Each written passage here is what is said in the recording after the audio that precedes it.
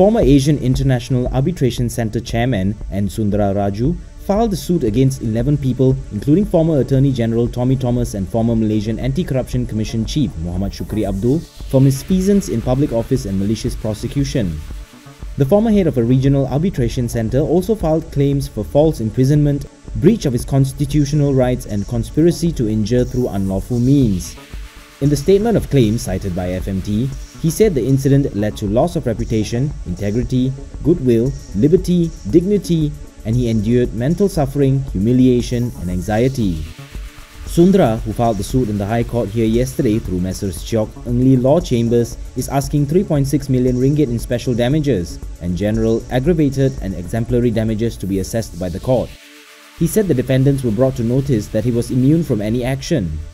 This was affirmed when the High Court held in December 2019 that removing his immunity would be against the 2013 Host Country Agreement signed between Putrajaya and the Asian African Legal Consultative Organisation. It was also revealed that Wisma Putra had written to AALCO, the parent body of AIAC, to waive Sundra's immunity, but this was rejected by its Secretary General.